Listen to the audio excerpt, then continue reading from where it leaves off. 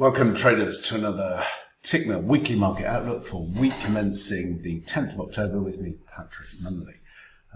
Starting in the US, it's actually Columbus Day on Monday, federal holiday, but the stock market is open, but the bond market is closed. We will hear from Fed speakers Evans and Brainard. And then heading into Tuesday, we get the September NFIB small business optimism. Last time out, 91.8, looking for a similar print this time out, consolidating the near pandemic lows.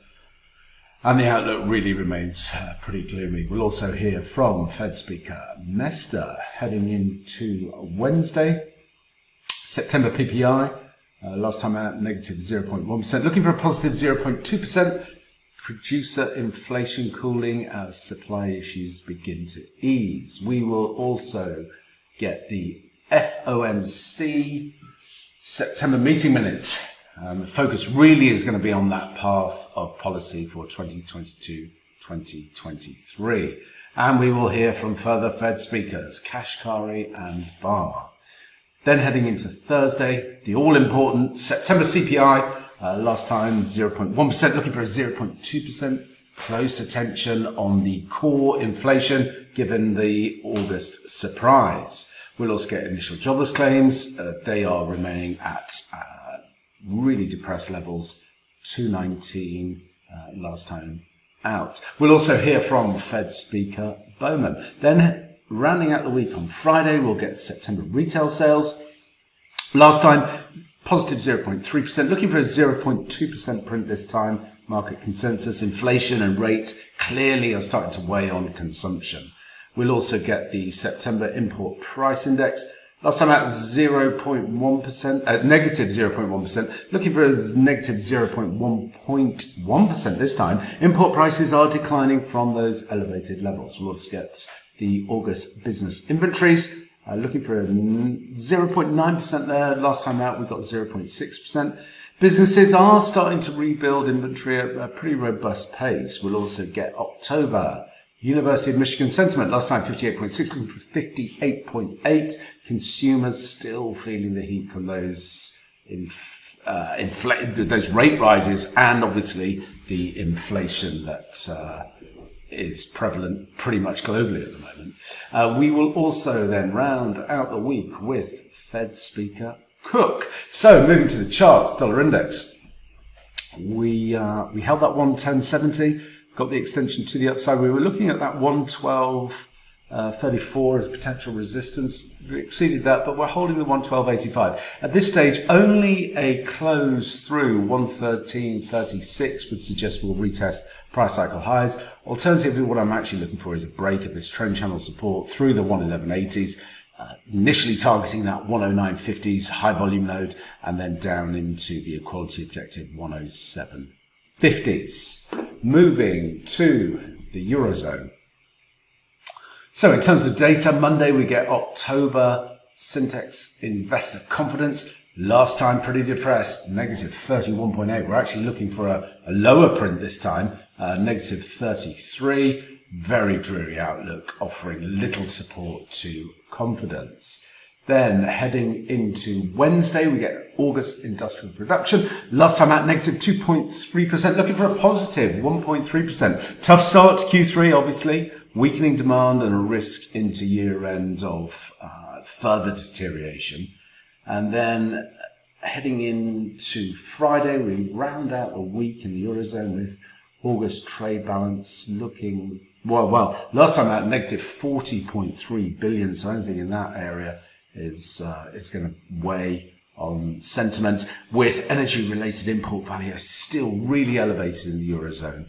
From a technical perspective, euro dollar, really pivotal retest of the pivot at 97.30s. If we can hold there and get a move back through the highs, I would actually say at this stage we would be looking for a move through 97.90 to set up a retest of the high volume node, at 99.94.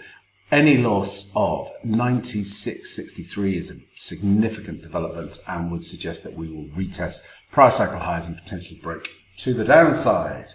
Moving to the UK. In terms of data, pretty light on the data front at the beginning of the week, but heading into Tuesday, we will get August ILO unemployment rate. Last time out, positive 3.6%, looking for a positive 3.7%. The slack to become more visible likely into year end, really, in the UK.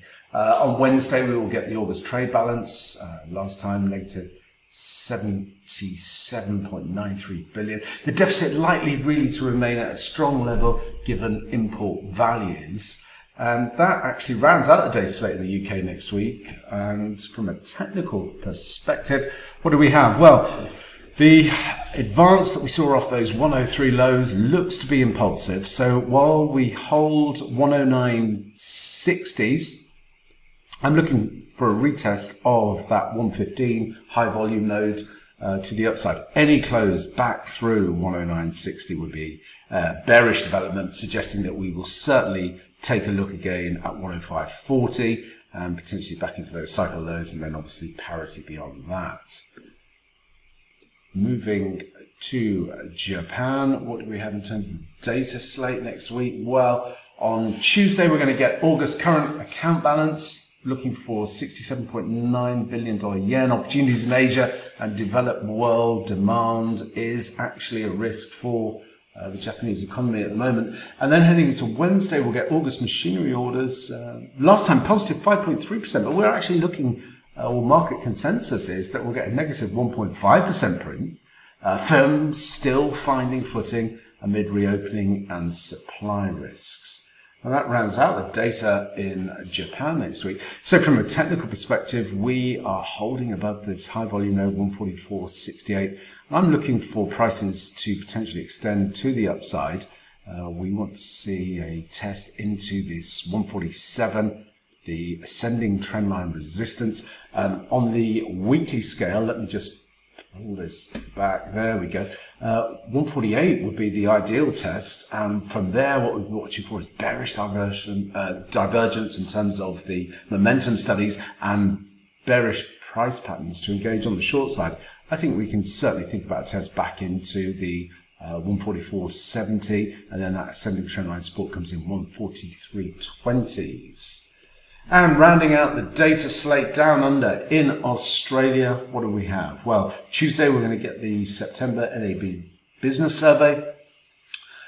The conditions are actually pretty elevated, but are there any signs of slowing with this September print? And then on Wednesday we will hear from RBA Assistant Governor Lucille Ellis is speaking at an investment conference in Sydney. Thursday, we'll have the October inflation expectations. Last time out, positive 5.4%.